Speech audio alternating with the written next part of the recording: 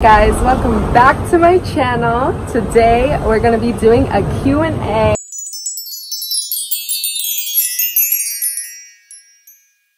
As you can see, I'm here at a beautiful resort. This is Rock House. I am not staying here. But no, I met some workers in the taxi yesterday, and you know, they linked me. We're good. All right, guys. So obviously you can tell that I have my phone here. You can guess. Yes, I invested in a new phone, you guys. I invested in a new phone. It was a big purchase. It was scary. Okay, guys, it was scary. It was scary. Okay. It's all right though, because it will all pay off, and I want to make a better content for you guys. As you can see, the picture is a little bit better, more clear, and the audio is a lot better, right? So I'm going to be answering some questions. You guys answered a lot. You guys asked a lot of questions, so this will probably be 2 parts. So I'm just going to read off the list. At SP4Real asked, could you please tell us your story of being a nanny? Okay, yeah. So when I first started traveling, you know, I was really on this kind of budget travel kind of grind. Like, I didn't have money. I was 19 years old. I was working at a pet store, and I was in college. I was studying fashion merchandise marketing management. So I was in school, but I really wanted to travel. And this was kind of during COVID era, honestly. Like, interestingly enough, it was around COVID era. So I started looking at work trades, which is on World Packers, which is basically just kind of an arrangement that you make with somebody around the world or anywhere in the world, where you don't have to pay for accommodations. They give you a place to stay, and they usually feed you and take care of you, and you do something in exchange. Like, it's a work trade, right? So long story short, I applied for a work trade in Costa Rica. It was a nanny position for, they had 2 8-month-old twins and 1 3-year-old boy. All right. So I was just like, hey, like, I'm interested in coming. So she messaged me, and we set up a date, and I went. So it was a beautiful experience. I was there for 3 months. That was the same story that I was telling you guys in the last kind of series about my first time staying in a tent. I was living in a tent in their yard for 3 months, right? So it was a very beautiful experience. They were like, the father, like I mentioned, he was an indigenous Mayan, like Mexicano, not Mexicana. And so he worked with plant medicine, peyote, temescal, which temescal is a sweat lodge. Guys, the waves are so loud. I hope you can hear me. Temescal and peyote is a cactus that is used in traditional ceremonies in Mexico. It's known for opening your third eye and helping with meditation and clearing the mind for just receiving answers that you need from within yourself. You know, guys, we have the answers within ourselves, and these medicines help us get to that core, because over time we kind of start to stack up this like energy that makes it difficult for us to find clarity in our minds and peace of mind to be able to receive the answers that we need from ourselves, right? So we have some of these tools that have been used and practiced by indigenous peoples for years and years and generations and generations.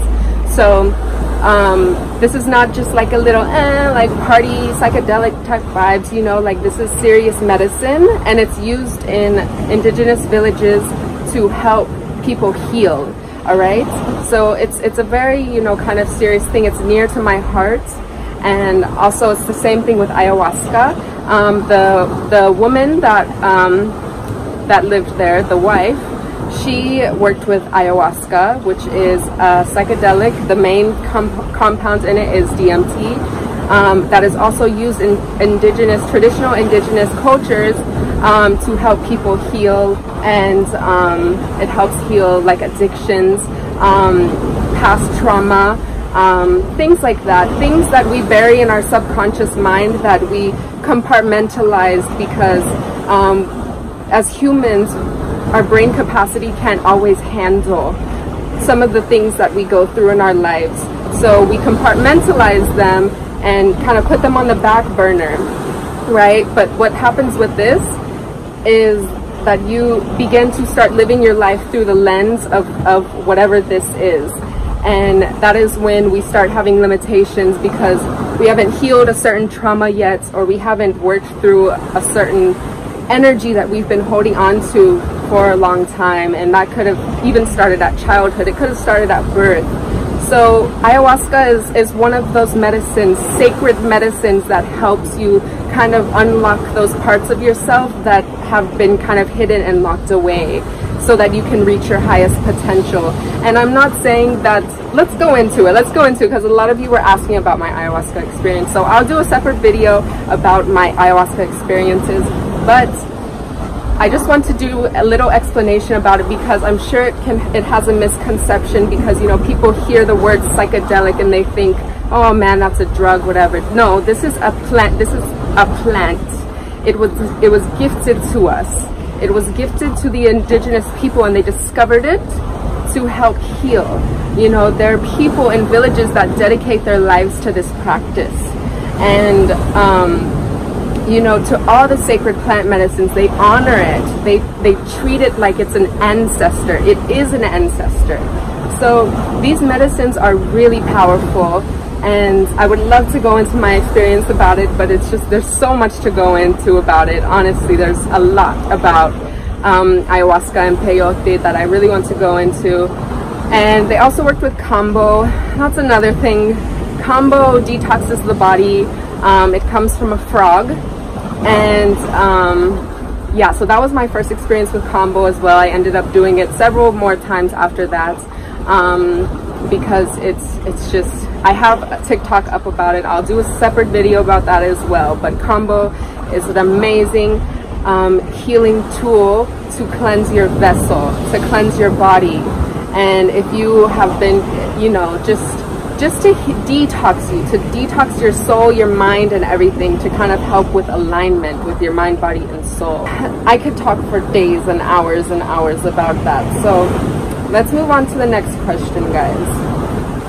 What's my beauty routine? Okay, I'll do a video about this, but I'll explain it to you. So my beauty routine is all natural. It's completely natural. I don't believe in using chemicals. These chemicals are harming your body. They are dysregulating your hormones. They're fragrances and alcohols added to so many beauty products, and for your skin, for everything.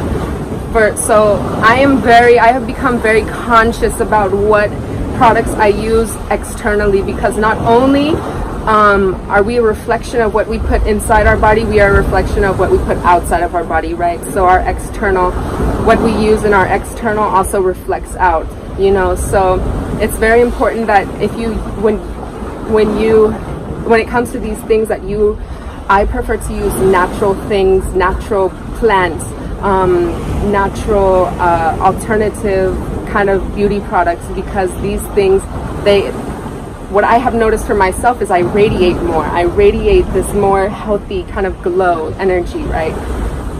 So it's also very important, guys, beauty, let's talk about it. So beauty radiates from within, right? There are things that we can do that help, you know, makeup, whatever, but that's not what makes you beautiful. What makes you beautiful is feeling content and at peace in your own skin, is being confident in yourself. So a main part of my beauty routine is meditation, is yoga, is not holding in emotions, because when you hold in emotions, you carry that, and people can feel that. They can feel that dense energy that you are holding on to if you don't allow yourself to feel emotion. So allowing yourself to feel emotion, to dance, women, you know, something so like to tap into your divine feminine energy, you know, that is when you begin to radiate that light. All right, So practice dancing, moving your body, you know, liberating yourself to feel like comfortable in your skin. That is an important part of my routine that, you know, I believe all women and men could implement in their lives, and you would see a big difference in the way you radiate, in the way you glow, the way you look. But in terms of things that I use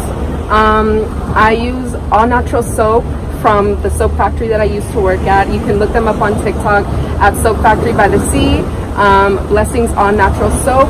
It's amazing. It's homemade. It's handmade. It's great for you, and it's all natural. Like, everything is natural. The honey that is used in it, there's coconut oils, there's essential oils that they distill themselves, you know, and herbs and plants that they grow and dry and make themselves. So there are no additives to it. It is just pure. It is pure, just pure goodness. All right. So I like to use many different ones. I like charcoal. I love to use turmeric on my skin. It helps with dark spots and things like that. Kojic acid is also a great one for anti-aging. You know, I'm young, but it's never too early to start with that routine. All right. There's just so many different, like aloe vera. I love aloe vera. You guys know I always put aloe vera in my videos. So after I like wash myself, I use like this it's kind of like a scrub thing. It like vibrates, and I put it on my face because when I wash my face, because it helps with circulation, and circulation in your skin helps it to look more glowy, radiant. And yeah, so I use natural soap only. I also love Dr. Bronner's. If you're in the States, Dr. Bronner's is a great one to use for your skin, for your body. You can even use it for, it's all purpose. You can use it for dish soap, washing your clothes, anything, all right? So Dr. Bronner's is great, completely natural, smells amazing. I love the smell of the essential oils, you guys. What else? So after I do that, I use aloe vera. I get some aloe vera out of my yard, and I just break it. I put it all over my skin, especially when I'm breaking out, you know. And then I like to put a neem oil on my skin because, you know, that also helps with breakouts, with any kind of mosquito bites or anything like that. It's a natural antibacterial. Neem is a natural antibacterial, so it's great to put on your skin to just kind of make sure that it's good. You know, it's all right. It's taken care of. It's healthy and it's radiant. It smells bad, but it's so good for you. Any medicine that smells bad or tastes bad is great for you. You know, even drinking like neem tea is so good for you. It's so good to keep mosquitoes away because your blood becomes bitter. They're not interested in it anymore. There's a boat. Hi. There's a boat passing. They're waving to me.